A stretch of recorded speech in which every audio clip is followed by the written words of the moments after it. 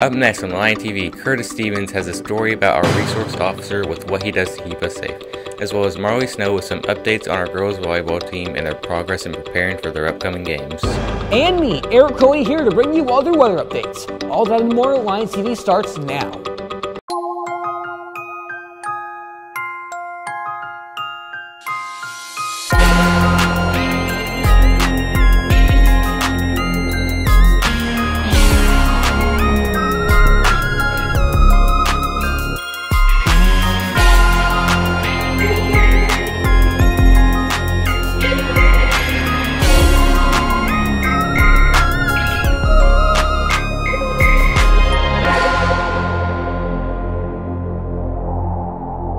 Good morning, Cersei. Welcome back to another episode of Lion TV. I'm Luke Pruitt. And I'm Brooklyn Shaver. We hope you had a good first half of your week. Now let's get into some student announcements.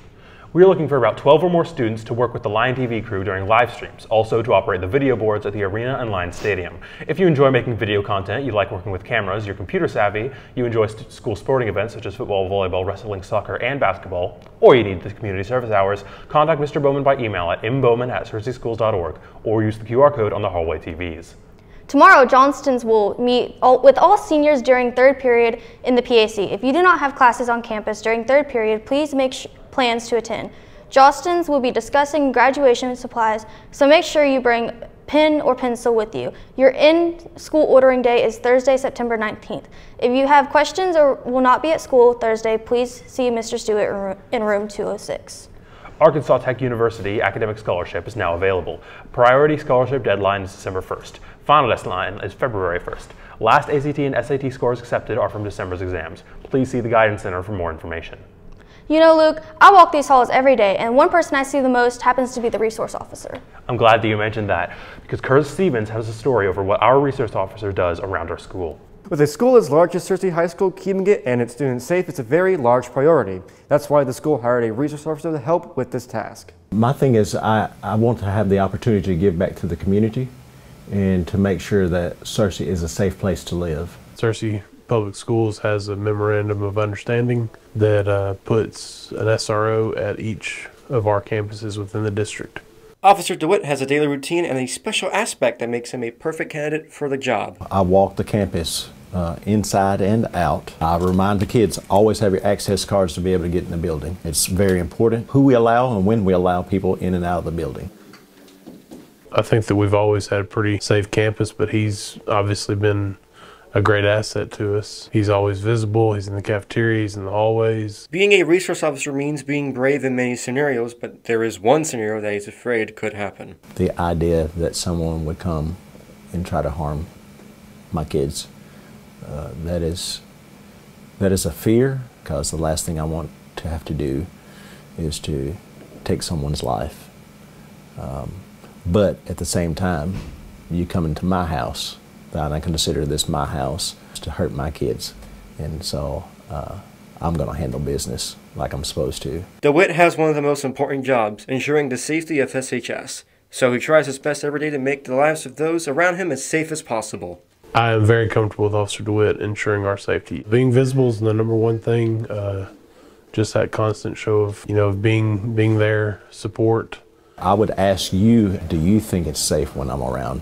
That's the question. That I think it's safe that I'm around.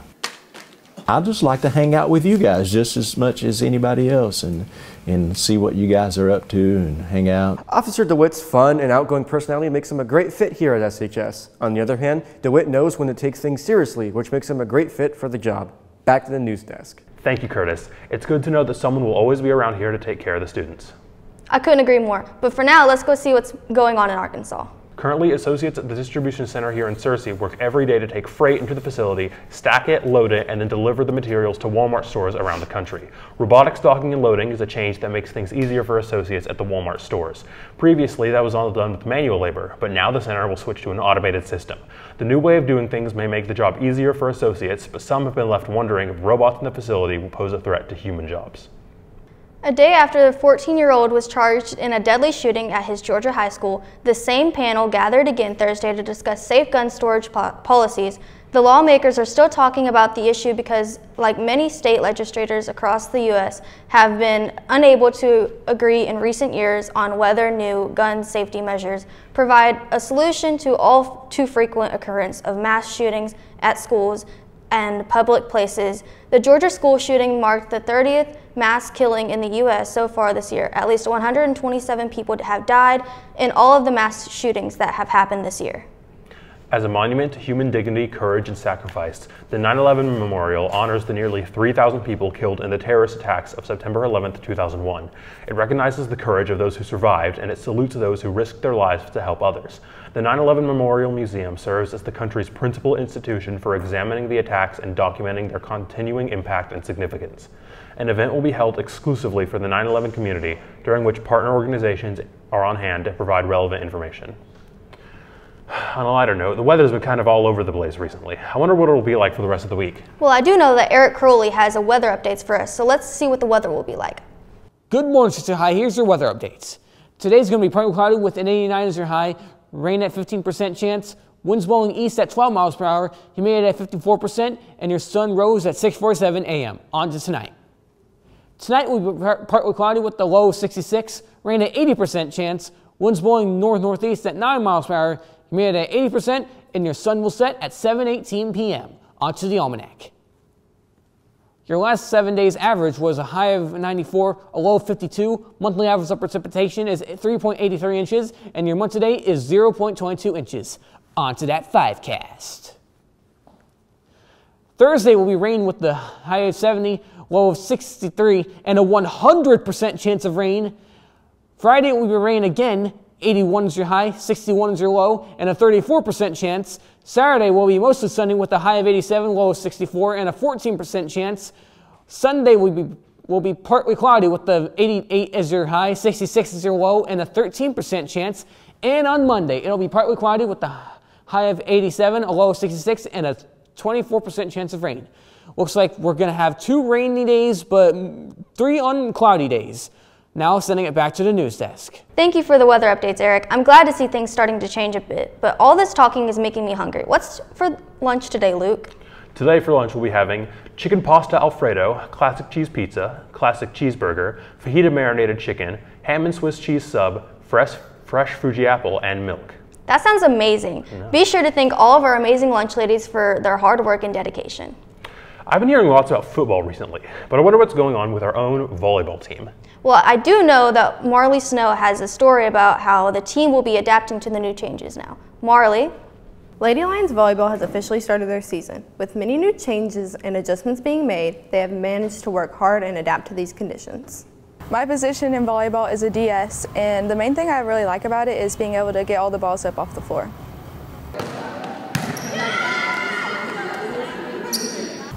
When I make a mistake, I definitely do get down on myself, but I've learned that mentality is a big thing and to not get down on myself.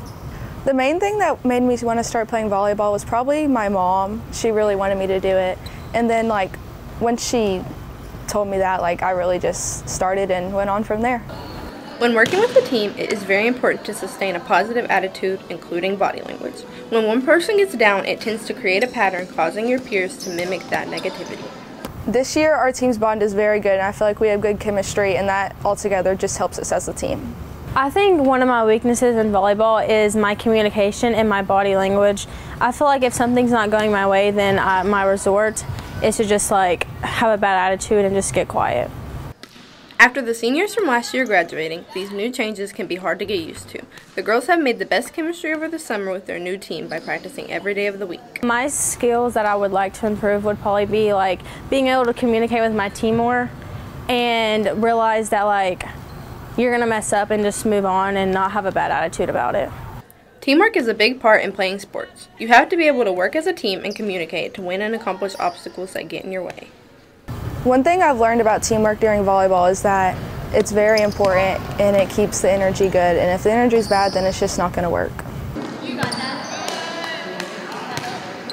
My favorite part about volleyball seasons is definitely our games and especially our home games. I hope this year that we have a student section and we can do themes.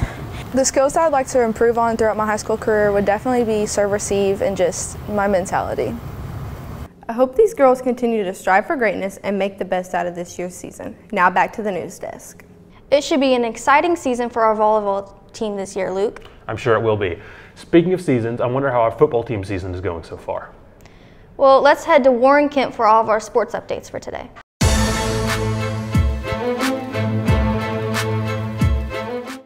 Good morning, Cersei. Let's get into this week's sports. The Lions football team had a game last Friday where they lost 28-49. They will be playing Harrison this Friday at our home field and we'll be having a pep rally beforehand. Be sure to come watch our game and support our players. We interviewed Coach Clark to get his thoughts on the team this year. No, we've got a good mix of older guys that are experienced, a lot of returning starters, and then, you know, sprinkled in with some young guys that are extremely talented, and they're getting better every week. So I look forward to our home opener, and then, you know, kind of the rest of the season. I think the future's bright.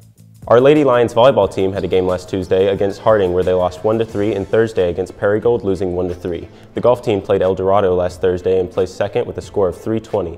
They have another game tomorrow at Hot Springs. The SHS tennis team is playing at Marion tomorrow, and cross country has an invitational this Saturday with Harding. In national sports, the NFL Sunday football schedule started this week with a number of close games and tragic losses. Some of these games include the Patriots winning against the Bengals 16-10, the Colts losing to the Texans 27-29, and the Dolphins winning their game against the Jaguars 20-17. In other news, the WNBA is gearing up for the greatly anticipated playoffs coming up at the near end of September. Teams such as Minnesota and Connecticut are suspected to take home the crown this year because of the impressive display during the regular season. Well, that's all for sports. Let's send it back to Luke and Brooklyn at the news desk. Thanks for all the updates, Warren. Unfortunately, that's all the time we have for you today, Cersei. Don't forget to subscribe to our YouTube channel at Cersei Highline TV. And to follow us on X at Lion TV, Instagram at Cersei Lion TV, and on Facebook at Cersei High Lion TV. Signing off, I'm Luke Pruitt. And I'm Brooklyn Shaver. Remember to honor and commemorate the sacrifices made on September 11, 2001 by remembering the heroes, armed forces, first responders, and the countless others who made sacrifices. We will leave you with footage of the aftermath of the attack from that day.